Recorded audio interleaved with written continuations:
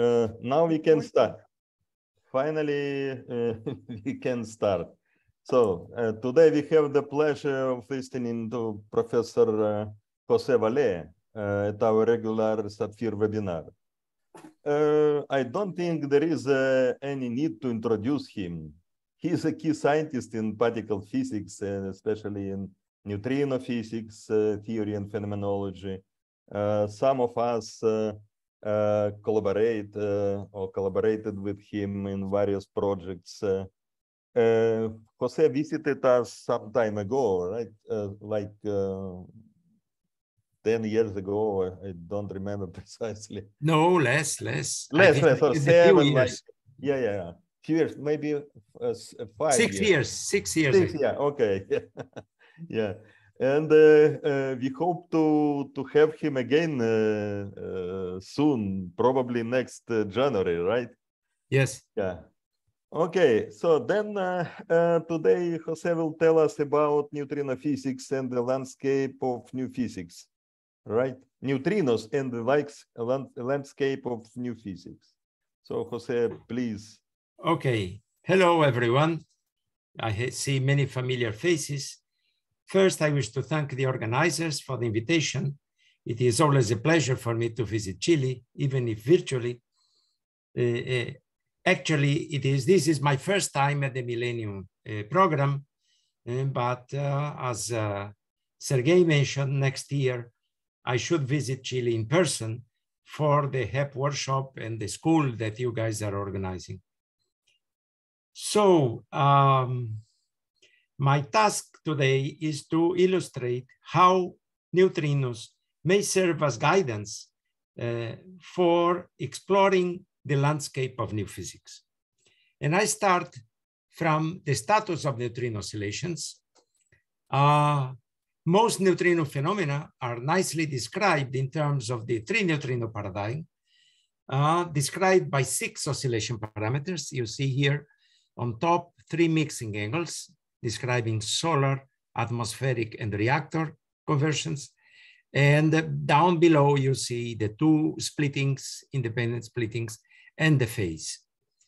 We have a very good measurement of the parameters indicated in green, that is the solar mixing, the reactor mixing, and the solar splitting.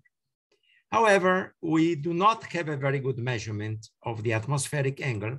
Here we have the octant problem. We have solutions at the higher octant and the lower octant.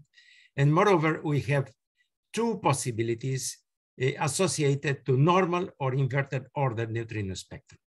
And this corresponds to the ambiguity that we still have in determining the ordering. You see down here, the middle plot below, we have 2 solutions for the atmospheric splitting corresponding to normal and inverted ordering. And finally, the CP determination is still rather poor, especially in the case of normal ordering. These oscillation parameters can be nicely arranged as the diagonal entries of this matrix that you see here. Using the same color code, you see the well-measured parameters and those that are not well measured. And you see all pairwise parameter correlations, including the one I encircle in green here, which for this talk, I will call the ignorance plane, because it correlates the 2 most poorly determined of the oscillation parameters, the CP phase and the atmospheric mixing. So this matrix is extremely important.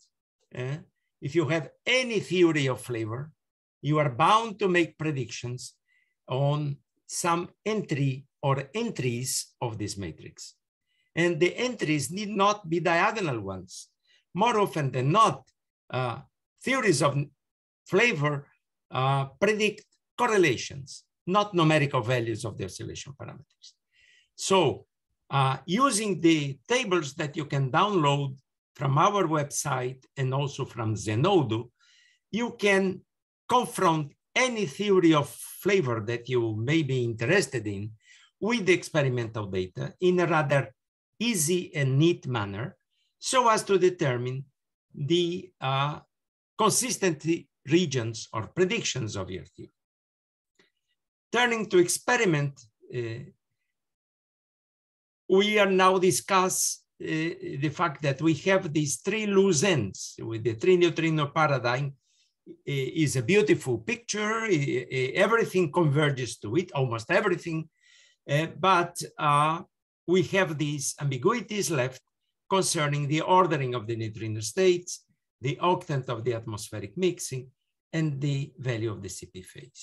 I will discuss the fact that these 3 points, in fact, constitute the target of the next generation of experiments. And I will discuss their prospect, for example, towards improving what we now know of delta CP. And the two biggest experiments are shown here. We have Hyper-Kamiokande.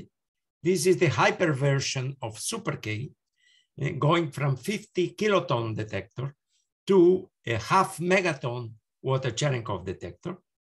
And then you have the deep underground neutrino experiment, which shoots neutrinos produced in the Fermilab complex all the way to the Sanford Underground Research Facility. And there is an underground mine set up there. The distance is about 1,300 kilometers. And this mine setup is precisely the setup where Ray Davis pioneered his solar neutrino studies in the 60s. So I will now discuss the prospect for Dune as a closest example to us, because we happen to be members of the collaboration, as the prospects for that experiment to probe leptonic CP violation in oscillations. And the answer you see here, these are these black lines. They show the significance with which a given value of delta CP can be established within that experiment. And I also show these colored lines down below corresponding to different choices of this alpha 2-1 parameter characterizing unitarity violation. First, you may ask, why do that? First, there is a theoretical reason, because probing for this unitarity violation constitute an interesting physics objective on its own right, to the extent that it would probe the mechanism of neutrino mass generation. But also from a practical point of view, it is important.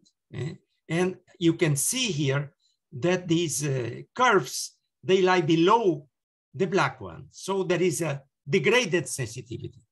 And the degrading is very easy to understand. It follows simply from the fact that if you violate unitarity, then there are additional CP phase with which delta CP can be confused, so that degrades the sensitivity. So the only way to restore the sensitivity is improving the bounds on unitarity violation. The tighter the bounds, the closer you'll be to the black limit of the three-neutrino paradigm. And this is exactly what can be done within short baseline experiments. For example, at Fermilab itself. Fermilab will have a near distance program that is ideally suited to improve the sensitivity on unitarity violation, hence establishing the robustness of the long-term and long-distance CP violation search program. But you see here that perhaps it is not as good as we might desire, the level of sensitivity that you can reach. Yes, it reaches about 3 sigma, but only when you are very close to maximal values of delta CP, of the modulus of delta CP. One can improve the sensitivity in experiments based with shorter baseline, for example, Hyper-K. But instead of describing Hyper-K results concerning this, I want to advertise the fact that Europe also has a neutrino proposal using neutrinos from the European spallation source. And there is a neutrino superbeam experiment that it is still in planning, so we don't yet know the baseline, but if you choose that baseline to be around 200 kilometers, then you can see that it will perform much better than Dune, actually, concerning the CP sensitivity. Now I move to theory and interpretation of the oscillation results.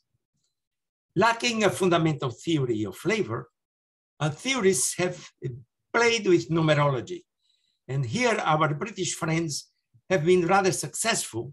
They coined, just by numerology, the so-called 3B maximal mixing pattern, which captures the most essential features of the oscillation phenomenon.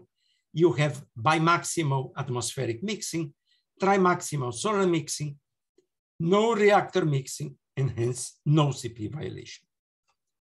Even though no longer viable, this pattern still today is useful because it provides a starting point from where one can systematically generalize by exploiting symmetries so as to obtain patterns that are not only viable, but also predictive. For example, the one shown here, it is viable because it has non-zero Tet13, non-zero CP violation, and it is also predictive because the oscillation parameters obey these two equations. And these equations map in our ignorance plane into this band indicated in green. So you can overlay this band with the generic region in color expected from generic 3-neutrino oscillation global fits. And you can see, for example, at 1 sigma in gray here, that the overlap covers a very small region of oscillation, of CP violation, delta CP, indicating a good level of predictivity.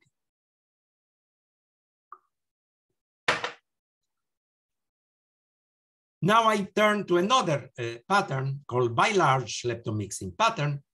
This was proposed by us in Valencia 10 years ago, soon after Diabay established with their first result that indeed Tet13 was non-zero. So instead of starting from a pattern like TBM without Tet13 and then revamping it, what we did was different. We start with a non-zero Tet13 right from the start and use it as a seed to parameterize fermion mixing. And in fact, this is a very interesting ad hoc phenomenological idea, if you want, but maybe it has some theoretical significance because basically we are exploiting the observation from experiment that the smallest leptomixing angle, namely reactor, is rather close to the largest of quark mixing angle, namely Cabibbo.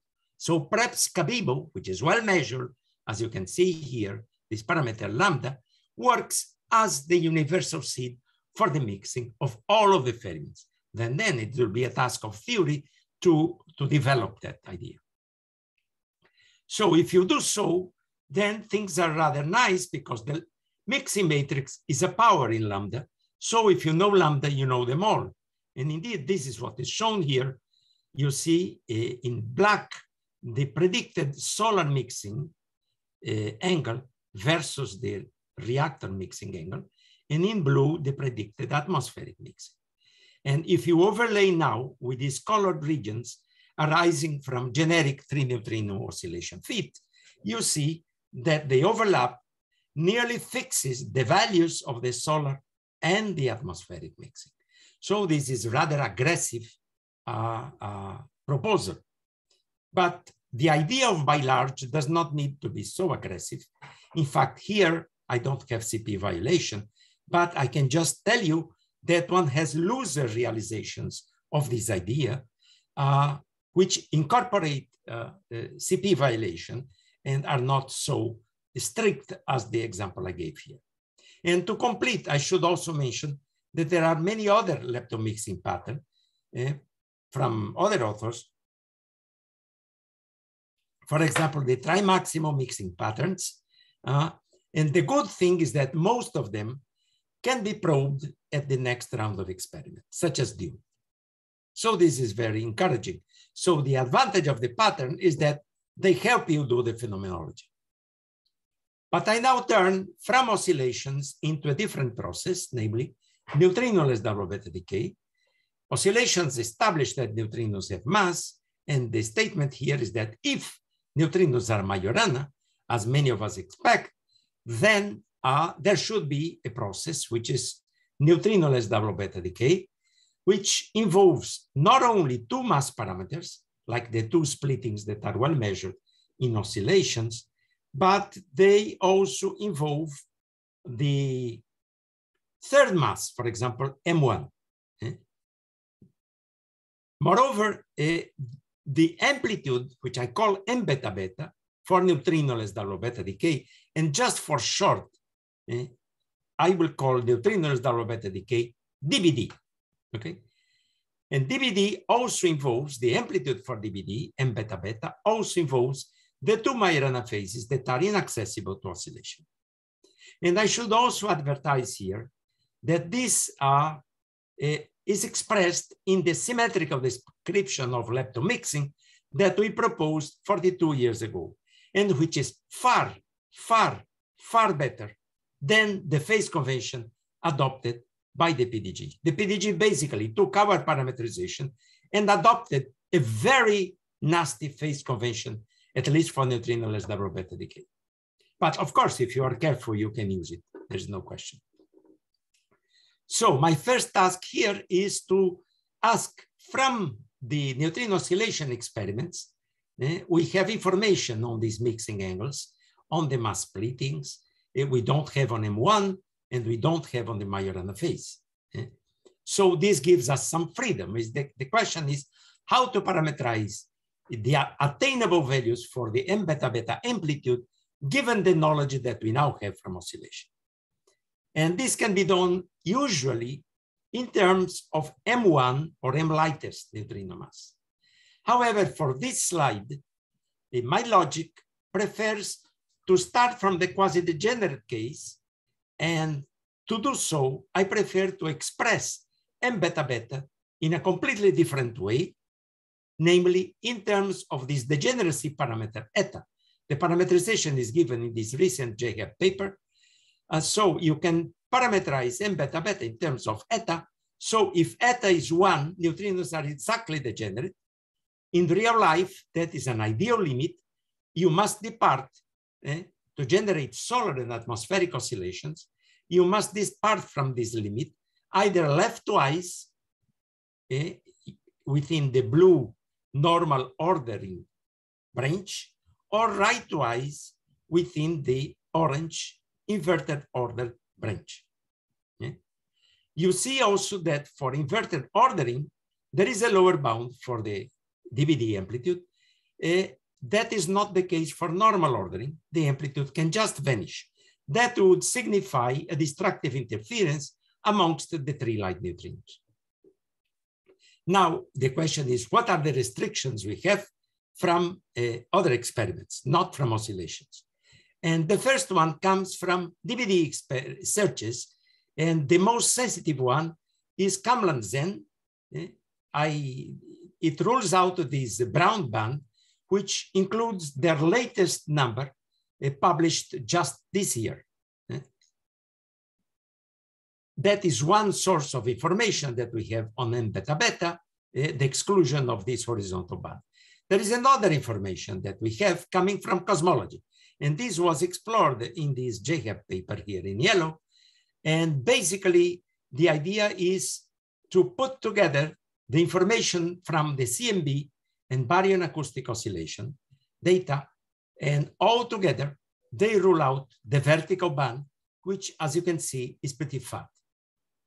So combining with Kamlan-Zen, one sees that really the nearly degenerate neutrino situation is strongly disfavored by current data. So I move to another possibility, namely one in which one of the three massless, one of the three light neutrinos is massless or nearly so. In this case, look what happens. Here we have two bands in blue and orange. Here I have two bands in blue and orange. But look at the blue band. It never touches zero. So there can never be a destructive interference in this case. If you have a theory which for some reason makes one of the neutrinos very light, then you must always have neutrinoless double beta decay, and the corresponding M beta beta amplitude correlates directly with the relative Majorana phase between the two light neutrinos, which is very interesting. In any case, for normal ordering, this band lies below the dashed lines that you see on the plot. And these dashed lines show the sensitivity expected in the next round of experiment. So you see that we must unfortunately discard the normal ordering case and move up to the inverted ordering. But compared with the inverted ordering in the generic case, the band is much, much, much thinner, so that it is completely covered by the expected sensitivity of the next round of experiment, especially Nexo.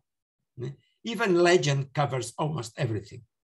Even the current Kamlan-Zen result, which is already present, it is already the present, not the future. It rules out the hatched region in magenta. So if you look down at the value of the Majorana phase, it already rules out this chunk of Majorana phase, this chunk of Majorana phase, and this chunk of Majorana phase, three different pieces. I should just say this is extremely interesting because this is for the first time in history that one is starting to probe the Majorana phase. I should just warn you that the Kamlan-Zen results here are used in their aggressive form concerning the nuclear matrix element assumed. So if you use a more conservative nuclear matrix element, then this hatched region gets smaller and moves up. But still, it is interesting and points to the future. I should also say that one massless neutrino hypothesis is not ad hoc. It emerges in a variety of theories of neutrino mass. So now to the three massive case. In that situation, of course, there is no guaranteed lower bound if you have normal ordering. However, in theories that incorporate symmetries, family symmetries, to make sense of the oscillation results, more often than not, what you find is that there are lower bounds for M beta beta, even for normal ordering. And there are many, many references. I just show one because it's very recent. You see here, for example, in the right panel, the region indicated by the theory, and you see the constraint given by the vertical bands, the constraint coming from cosmology. Catherine is basically irrelevant. It's very poor constraint. Now, this, of course, should be very, very optimistic. Perhaps the discovery of DBD is just around the corner. From my point of view, however, the most important thing about the DVD discovery would be its significance. Probably the discovery of DVD would be as important as the discovery of oscillation has been. And the reason is because whichever mechanism we envisage to engender DVD, not necessarily neutrino exchange, upon which I made all these estimates, whichever way you do, you always, by the black box theorem, can close that non-zero amplitude and conclude that at least one entry, and hence one neutrino type, is a Majorana particle. And that is, of course, would be an important discovery, which is completely general and should excite our efforts towards more sensitive DVD searches. Now I move to theory, namely to the most well-kept secret of nature, namely the origin of neutrino mass.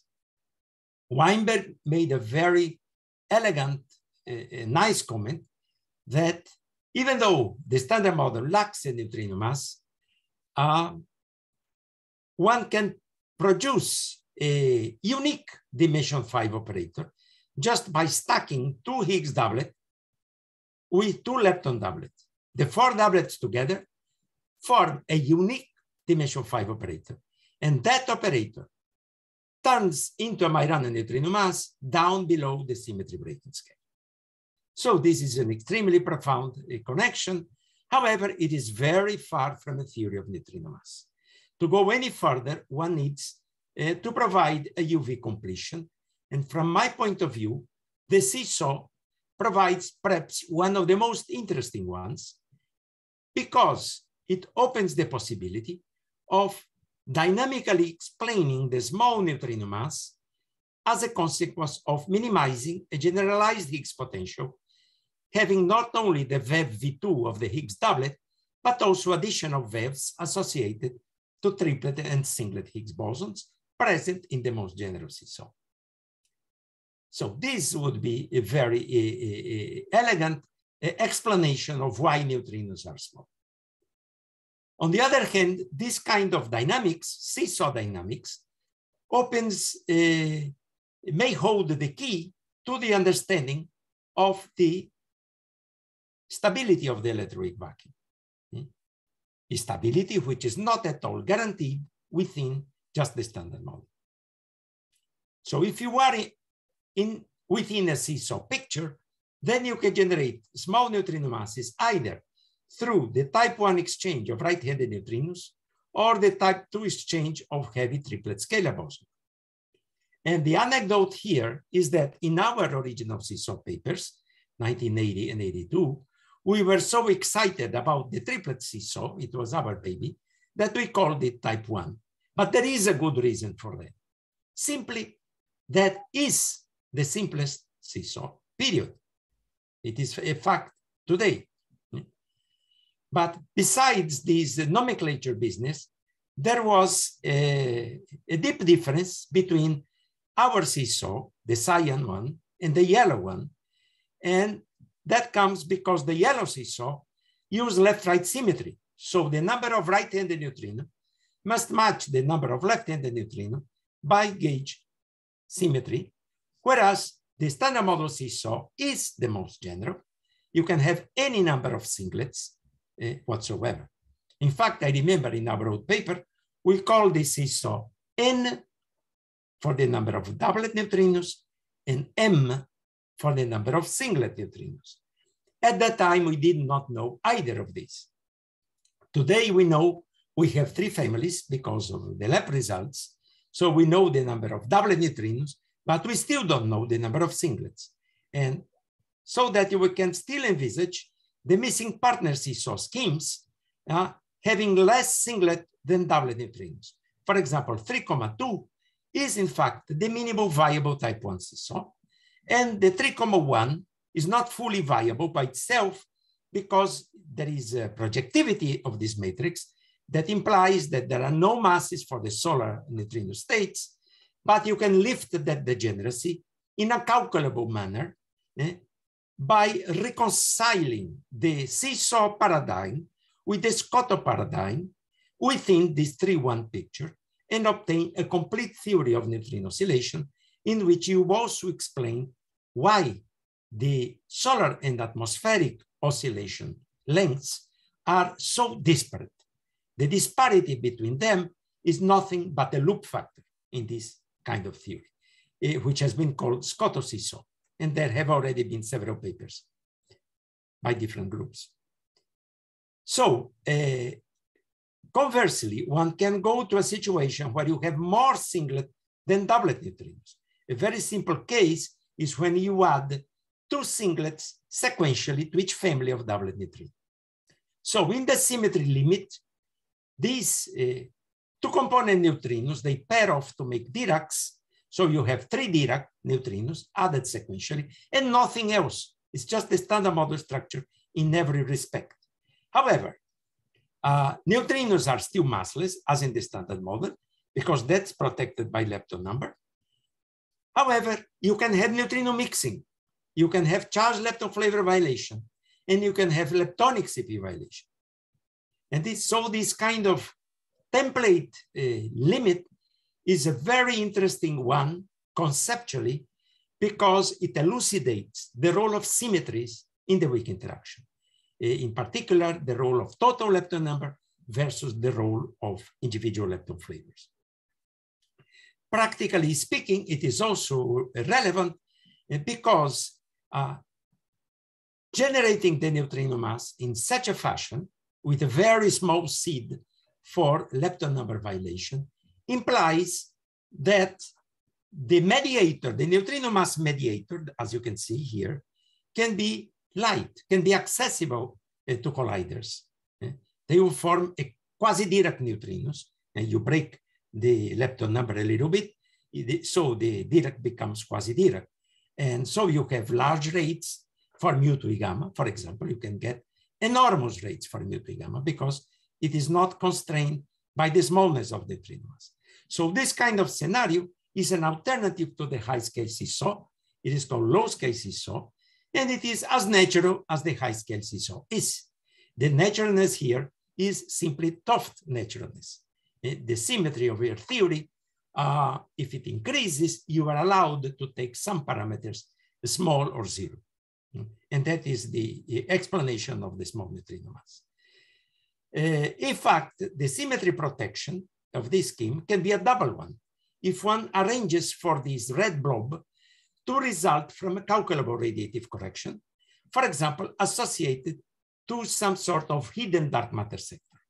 And this is the idea behind the recently proposed dark inverse seesaw model, which is very simple idea. You have a dark matter acting as a seed for neutrino mass generation that proceeds a la seesaw, using the inverse seesaw as the underlying theory. I should say there is another low-scale seesaw, which is also very interesting. For example, recently in connection with the W mass anomaly, which is the linear seesaw mechanism. But I will not mention that right now. Instead, I will just convince you that indeed this construction provides a decent theory of dark matter, of WIMP dark matter. And here it is. I plot here the relic dark matter density versus the dark matter mass.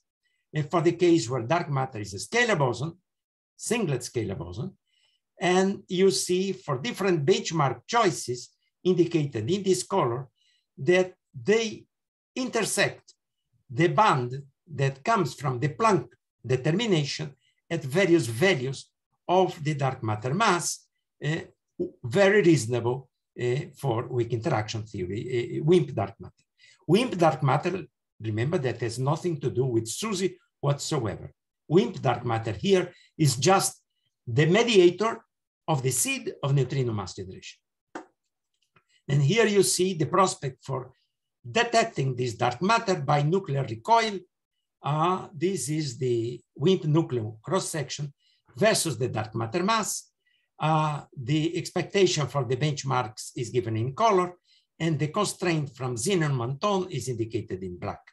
And recently there have been stronger constraints from Panda X and Lux Zeppelin. Now, as I said, this is not only a theory of dark matter, it's also a theory of neutrino mass.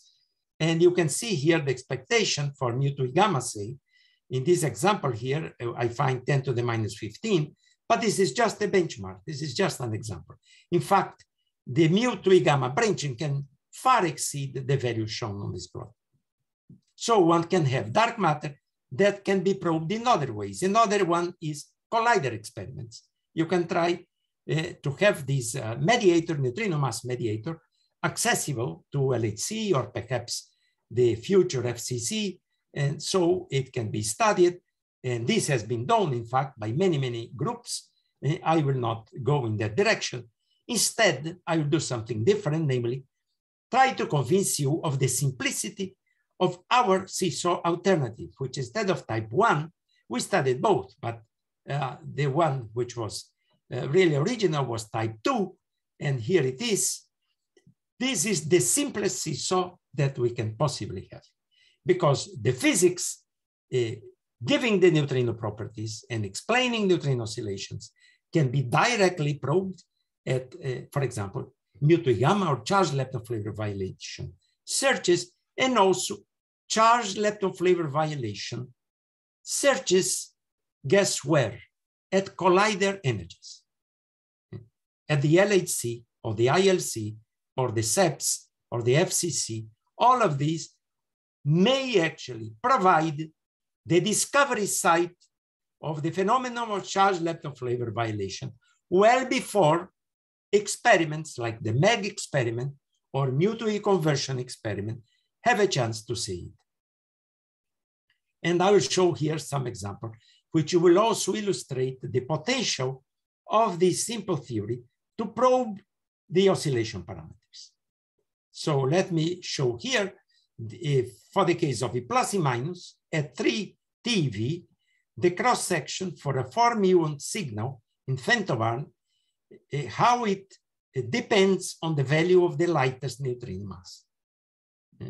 Because this goes through the mediator of neutrino mass generation, namely this doubly charged Higgs boson. So the oscillation parameters have a direct impact upon the collider expectation for the 4 muon cross-section. So you can see here the bounds on M lightest. You have the Catherine bound by tritium beta decay search. You get the CMB bound from Planck, and then you have the baryon acoustic oscillation. And you can see that the value of the cross-section really correlates non-trivially with the value of M lightest.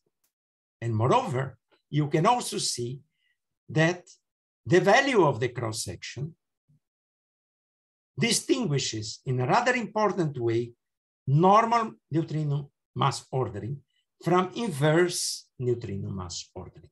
So you are probing neutrino oscillations, which is a completely different type of physics, by measuring the cross-section for a 4 muon signal at 3 TeV center of mass energy. So this is extremely interesting and shows the power of the simplicity of the type 2 seesaw. Going further, one can also have 4 lepton final states in which the final leptons do not necessarily have the same flavor. One of them could be an electron. So this violates lepton flavor at high energies, as I mentioned to you before. So instead of plotting it versus the M lightest, I plot it versus the branching ratio for mu2 gamma, which is the most interesting parameter. And the vertical band is the current bound ruled out by the MEG experiment, and all the region to the left of that is completely unexplored. And you can see that within this unexplored region, the 3 muon electron cross-section can be about a tenth or a few hundredth of a femtobarn, which is not a ridiculous cross-section. And again, with a big difference between the expectation for normal and inverted mass ordering. The details of this study are presented in these 2 papers, so I will not go into details. The main bottom line here is that high energy colliders may provide the discovery site for lepton flavor violation. So much for Majorana seesaw. Now I changed the picture to Dirac's picture, because you can also see seesaw a la Dirac. This is type 1 Dirac seesaw and type 2 Dirac seesaw induced by dimension 5 or 6 operator. Now we have many more operators. They have been fully classified, and also many UV completion have been provided. And the idea is always the same. You need symmetry protection for the small neutrino mass and for the Diracness of the neutrino. And I show here the prediction of one of these models. You will have here the symmetry doing this job in this model is Peche-Quinn symmetry. So the neutrino mass is inversely proportional. It's a Dirac mass inversely proportional to the Peche-Quinn scale. And in the numerator, you have the scale of some extended electroweak gauge group. Instead of SU2 left, you have SU3 left. So it implies, to have a dynamical suppression of the neutrino mass, that there must be physics associated with extension of the electroweak group below the Peche-Quinn scale. So now I turn to the flavor problem. This is probably the deepest problem in particle physics. And here the standard model really offers no clue as to what is the solution for the number of flavors and the structure and the underlying structure of flavor. So one should appreciate the legacy of the oscillation experiments because they have not only established that leptons mix, but they have also demonstrated that they do so rather differently from the way quarks do in the CKM model. You see, we have large lepton mixing, both for the atmospheric and the solar, and in the case of quarks, all mixings are small. So why is that so? We don't know. This is just one side of the flavor problem coin. The other side is who can explain the quark and lepton mass hierarchies? Why the muon is 200 times heavier than the electron? Nobody has any idea. Why the top quark is so much heavier than all the other fermions? Again, nobody has a clue. However, I should say here that in the process of trying to make sense of the structure of lepton mixing determined by the oscillation experiment, we have come about a whole bunch of different theories, all of which converge into the same quark-lepton mass relation, which I call Golden mass relation. It relates quarks with leptons, but there is no guts, no nothing. This is just flavored standard model physics. So this relation is extremely interesting, first theoretically, and second phenomenologically, because it works rather well. So much so that we can probably conjecture that it forms the part of the ultimate theory of flavor. However, we don't know what is this ultimate theory of flavor.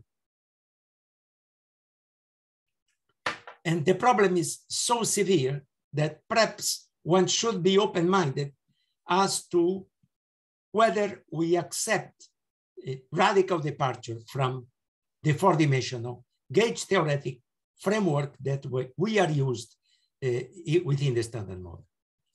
So let me imagine that there are extra dimensions, extra space-time dimension. For example, there is a fifth curl dimension, warped dimension, and this kind of scenario, in addition to being able to explain the mixing angle due to the imposition of family symmetry, this we have demonstrated ourselves within two examples, they also open the possibility, and this has been proposed by Randall Sundrum and Darkhani Hamed, they open the possibility that the mass hierarchies are just a problem in mathematics. They just follow from geometry. We have demonstrated explicitly as a fit, not computing the masses, but concerning the mixing, we have demonstrated that the imposition of a non-abelian family symmetry is consistent with Einstein's equations in the fifth curl dimension, and it provides very, very good predictions. In this case, this is the so-called trimaximal pattern, neutrino mixing pattern that I promised before. In fact, there are two such patterns. This is the one called TM1, and which had been proposed way before on phenomenological grounds because of its interest. And here it falls naturally from this warped flavor dynamics construction. And the predictions we find from that are shown here. You see up here the ignorance plane again, delta CP versus atmospheric. You have a very tight correlation. and very, very, very strong predictions for neutrinoless double beta decay, whose discovery should be just around the corner. In fact, it should be around the corner. If the ordering is inverted, this should be detected at legend. And if not, if it is normal, it should be detected at nexus. These are experiments that are already planned. I should also say that neutrinos here are Majorana. There is a variant where neutrinos are Dirac. And this also is an interesting theory for fermion mixing, also makes very interesting prediction for neutrino oscillations. And the prediction here is the mixing pattern is TM2. In fact, this is an analytical prediction, very, very simple. I should also say that these theories, both of them, allow a successful global fit of all the flavor observables. No predictivity in the quark sector, but a consistent fit. Now I move to, along the same line, to the case with one more extra dimension. You can imagine a 6-dimensional orbifold compactified on a torus. The novelty that happens here is string people know these things, but they don't do phenomenology. The nice thing here is that we combine the abstract mathematics with the predictivity. So the first thing is we identify the origin of the 4-dimensional family symmetry as arising from the extra-dimensional isometries of the 6-dimensional space. So you cannot impose any family symmetry in 4 dimensions. In fact, there is only one consistent 4-dimensional family symmetry, and this symmetry is A4, the symmetry of the tetrahedron. And this symmetry implies our beautiful quark-lepton mass relation. And now I lay it out explicitly here for you, make it quantitative, given that we know very well the lepton masses and the big quark mass, we can turn this prediction into a prediction in the plane of down and strange quark masses. You can also use this theory to make predictions for neutrino oscillations. You have normal ordered neutrino spectrum, and with this very tightly predicted CP phase, leptonic CP phase versus the atmospheric mixing. Again, this is the so-called ignorance plane. And finally, you can have a prediction for M beta beta, the amplitude for neutrinoless double beta decay. You can see here the best fit point theoretically is already ruled out by the present Kamlan-Zen data, showing that you can really probe this theory, but still you can have solutions that go inside this funnel all the way through to much larger masses and much smaller, undetectably small values of M beta beta. So I conclude 10 years, well, this year we celebrate the 10th anniversary of the Higgs boson. Many people thought that this is the end of particle physics, but never mind, neutrinos came to the rescue, and the discovery of neutrino oscillation and the corresponding Nobel Prize in 2015 implied that this is not true. We must provide a neutrino completion of the standard model, and nobody knows which is the neutrino completion. This is completely open up in the air, and whichever way you go, my bottom line for this talk was that these neutrino completion are bound to shed light on other drawbacks of the standard model, such as the dark matter problem, the flavor problem, and many others listed here, which I may have touched a little bit during the talk. Thank you very much for your attention. Yeah, so thank you very much, Jose. Thank you very much. Yeah, great. Okay. So then questions, please. Any questions? I do have a question. Please. Jose, thank you for this inspiring talk. I really appreciate it. I have two questions. One is that I did not quite understood why you say that the type 2 seesaw it's You simpler. are Francisca. You are Francisca. No, my name is Giovanna Cotin. Nice to meet you. Ah, yeah, I know you, of course. No, it is the simplest for the simple reason that is the only seesaw with just one Yukawa coupling matrix.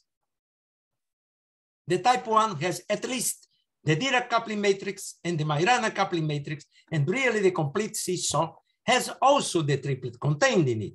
So you have 3 independent coupling matrices. If you have a pure type 1, you have just one matrix to describe it all. So it's also easier in the sense that it's easier to rule out.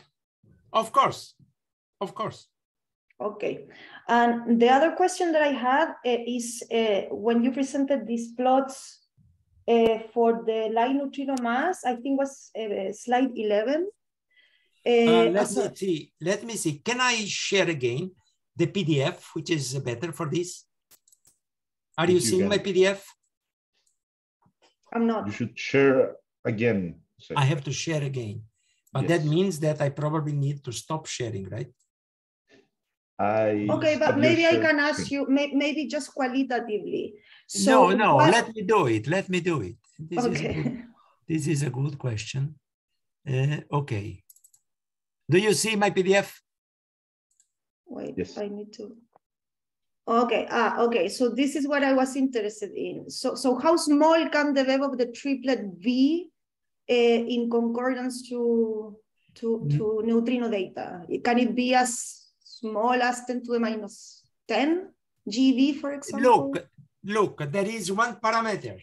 There are 2 parameters that come in, the VEV and the Yukawa. Correct. So you can imagine, even in the Higgs sector, there is a trilinear coupling of 2 Higgs doublets with the Higgs triplet in the Higgs sector. How much is the value of the mass parameter associated with that? We don't know. So that's completely free. If we take it to 0, neutrinos become massless, and we have the Toft protection of the neutrino mass again. So this allows me to liberate the Yukawas to be as large, much larger than I might otherwise expect from the point of view of neutrino mass. In other words, in contrast with type 1 seesaw, where either you have a super large scale in their denominator with normal size Yukawas, or if you want to have the heavy neutrino in the TeV range, you need to put tiny Yukawas. Here, this is not the case, because you can blame the smallness of neutrino mass to the Toft naturalness parameter, which is something else completely hidden from the phenomenology. Yeah, maybe I ask, use this opportunity to ask, to continue this question. But look, in Toft protection, you mean protection of this trilinear mu parameter, and what is the symmetry? For example, it's like... But should be probably lepton number, right? Symmetry. Yes, it is lepton number. However, I should say you, Sergey, that this is an effective description. I can make the whole thing dynamical, and I can make a Higgs boson. Instead of the cubic, I can have a quartic with an extra singlet, and I can dial its value by minimizing the Higgs potential. So in that case, I have a dimensionless parameter, and instead of mu. Instead of mu. It's much more natural than we might. Sure. Yes. Okay. That is the beauty of the seesaw, that you can give a dynamical understanding to the small neutrino mass and to the electroweak vacuum stability, everything. But in this case, this quartic coupling would be technically natural, small, because it is just algorithmically divergent. So it may deserve further work along this direction from the more formal point of view. Okay, thank you.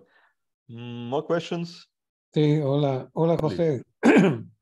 Hola, tengo ¿Quién eres? Yo no veo la persona que me llama. Ok, Iván Schmidt. Oh, hola. ¿Cómo estás? Mucho gusto en reverte. En verte otra vez. Can you give a sort of a general idea why you get these relations in the case of extra dimensions? And how do they work? I mean, because there was symmetry. They let me see. There are two aspects. Here I show them here. The mass hierarchies. Here we have not contributed anything. Okay. Here there is only a, let's say, a wishful thinking expectation that mass hierarchies, including the electroweak hierarchy as proposed by Lisa Randall, may result from this fifth dimensional and the work factor. Okay. So all the hierarchies of the fermions may also be of a similar type. And this has been actually discussed, but they did not construct any realistic model. This is just a wishful thinking at this level. What we did was to show that the mixing angles can be predicted, and very neatly in this analytical form that corresponds to the TM1 pattern. And that follows from the imposition of the T prime family symmetry on the five-dimensional worked space. And the symmetry we put by hand, but T prime is a nice symmetry. It is the double cover of the A4 group. It is a brother of A4. It is a small symmetry. And we determined, by the way, with our, this paper was in collaboration with our first paper was in the collaboration with our Mexican friend and here with our Chinese friends. The Einstein equation must be demonstrated that they work in the extra dimension, in the fifth dimension, but this works.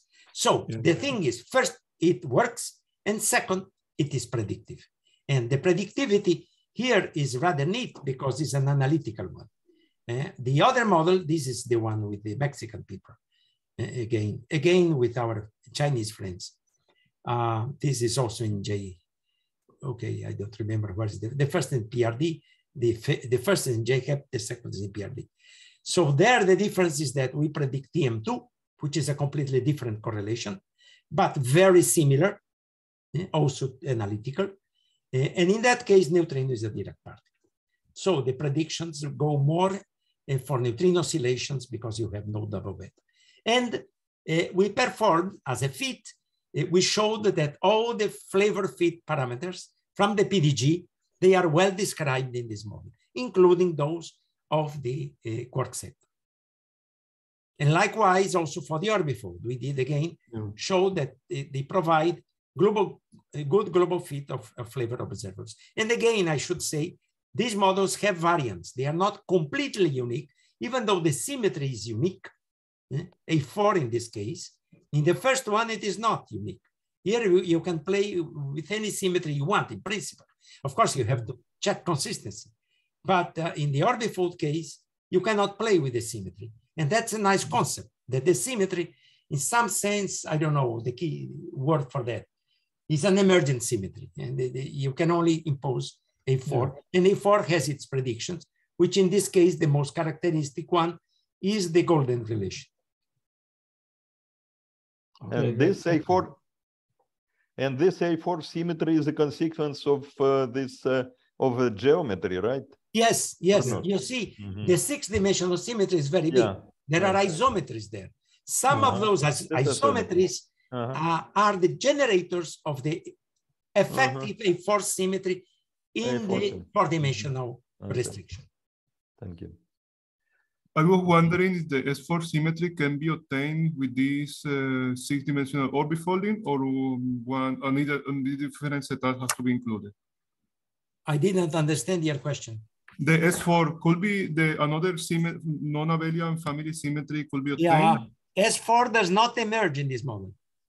So will be another. It will be another, but you can play with S4 in this case here. Here you can play with any symmetry you want. But you have to check that it is consistent and that the predictions are good. Many thanks. Thank you. Very nice talk. More questions? I have a question. Please. Jose, could you please go back to the slide in which you talk about neutrino layers, double beta decay? Okay. when one of the light neutrinos is massless. Oh, yes, here.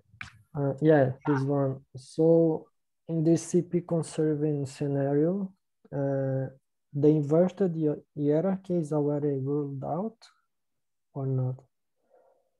No. I should say, by the way, something which I did not mention. First, there have been several papers studying this. This is a very generic thing. Any theory where one neutrino is massless or nearly so has this prediction. Now, examples. I told the missing partner seesaw, either 3,2 or 3,1 or Scotto seesaw, they all have this relation. We have found this relation in other theories as well. For example, we have a theory based on the electroweak gauge group SU3 left, which I think Antonio has also studied, in which there is some coupling, Yukawa coupling, which is antisymmetric. And as a consequence, once you calculate the neutrino mass, because of antisymmetry of the underlying Yukawa coupling, one neutrino is massless. Again, you have that. And these are just two examples. There are more examples. So it is interesting theoretically, and experimentally, the interest is that the blue band of normal ordering is rather thin and does not touch zero. However, it is still below detectability, so we move up. So when you move up to the inverted ordering case, the difference is that now it is much thinner. It's much more predictive because your parameters are much more fixed than in the generic theory, if you go to this case. And as a consequence, you find this magenta hatched region here, which is the region excluded by the current Kamlan-Zen result. They released this year. However, I want to be a bit cautious. I make here to provoke your interest, but I also say that they are using aggressive nuclear matrix elements. With less aggressive matrix elements, this curve moves up a little bit, but certainly one sees that one will start covering this region. And if you go to the far future experiment like Nexo, it will be completely covered. So if nature has one of the neutrinos as nearly massless, and neutrinos are Majorana, then we must detect neutrinos double beta decay. Okay, I see. Thank you. I have a question. Hi, Jose. This is Claudio Di. Hola, Claudio. ¿Qué tal? This is a bit kind of not directly to what you were presenting in detail, but it reminded me of a question that I always had. Well, there is no, say, reason why there should be CP violation in the neutrino sector, especially in the light neutrinos, but there is no reason why not. So suppose that we observe a CP violation in the light neutrino sector, and suppose that the mass mechanism is some kind of seesaw. Can this CP violation in the light sector tell us something about CP violation in the heavy sector? Well, there are so many parameters involved in these things. That's a problem. What most people do is cheat. Most people do is cheat. You assume these are complete. Even we do that sometimes. But we say, this is taken for illustration. If you are going to illustrate that something is possible, you are allowed to make, how do you say, approximations. But if you want to say that you are probing the seesaw, then you should be more careful. There are just too many parameters. There are just too many parameters. I know how they are in our old paper with Schechter. There are 24 parameters in the type 1 seesaw. And this is just the 3,3. And I'm now doing 3,6, which is to have the stuff low scale. We are taking even more neutrinos, more parameters, except that these low scale models, they have this nearly conserved lepton number symmetry. So that leads to some simplification, but still, to be totally general, you have a lot of freedom. So to make deep statements about seesaw from double beta, I find it difficult. However, you may have many scenarios which may lead to interesting possibilities for double beta. And in so doing, you are allowed to make as many simplifying assumptions as you like. Yeah, thank you. Yeah. I mean, we played also, I mean, in fact, I think we are pioneers in the idea that you can detect the mediator of neutrino mass generation. I think in 1990, 91, we wrote a paper in which from the Z0 decay, you would produce, because of the structure of the couplings that we characterize in our old paper, you don't couple the Z to two heavy leptons because they are not sequential. You couple to one heavy lepton and one light neutrino. So it will lead to monojets. And we did a study that we published with Michael Dietmar, an experimental physicist. He is in Switzerland, and he was at that time in, I don't know, L3 collaboration. Anyways, after that, this analysis has been done in LHC, for example. It has been performed also in many different places. Even by us as theorists, we did some kind of approximate simulation with Frank Deppisch in a model having an extra Z prime. But in that case, we produced the heavy neutrino in pairs. That's the standard case by the gauge coupling. So we have some suppression of the Z prime mass, but still we have pair production. In the old, really within the standard model, you have single production, and single production is quite small. Of course, you must go to low-scale seesaw, and nobody does this really seriously, because to go to low-scale seesaw, you should take into account the structural properties of low-scale seesaw, and nobody does. People do some sort of analogies. Probably they are okay for many purposes, but perhaps not for all. And again, the mediator can be probed by producing the heavy neutrino and looking for the gauge. I am tempted to show you this example. This is another example of the same type, probing neutrino properties at colliders. We had a whole series of papers along these lines with many collaborators, Martin Hirschberg. This is from this paper, 10 years ago. So you produce neutralinos, the LSP from SUSY, but we have a SUSY model for neutrino mass. So SUSY is the origin of the neutrino mass. And what happens then? The mediator of neutrino mass generation is the neutralino. So you produce your neutralino, and the first thing you have is this displaced vertex. The neutralino lives a lot before dying. You can also, of course, the same thing you do with seesaw. It's exactly the same idea. But something more interesting here, the fact that the atmospheric mixing is nearly maximum, is close to 45 degrees, means that the signal of neutralino of Z0 decay to mu and tau is 50-50. It scales, you see, the branching ratio for neutralino going to W plus mu divided by neutralino decaying to W plus tau. Means that the neutralino decays to muons and taus 50-50. They are equal because the atmospheric mixing at low energies is what it is, nearly maximum. So you can deconstruct the neutrino properties from collider experiments. It is difficult to do this in the seesaw, really difficult, because you have many matrices. You have the Dirac matrix, you have the Majorana matrix, you have another Majorana matrix. In SUSY, it is a bit easier, but still, I think this is as far as we can go. We did not plot solar because solar, it is definitely not easy.